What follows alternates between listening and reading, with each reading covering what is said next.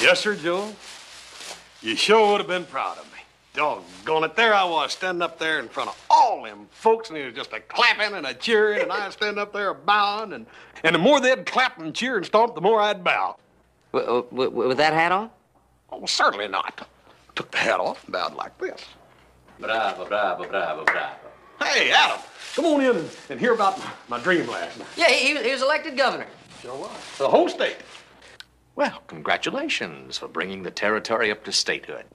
That's right, it ain't a state yet. Well, it don't make no difference. It's just a dream anyhow, but it sure was a real one. You know, I'd clap for you if you'd stop bowing long enough to help me finish cleaning out these stalls. Oh, now, Joe, you should know better than josh around with the governor. Why, he would never stoop so low to mess around and hay. Oh, now, Adam, that's where you're wrong. See, I told these folks I was a man of the people. I said, why, from humble beginnings, I rose to great heights. And you know something, brother? You are absolutely right. Yeah!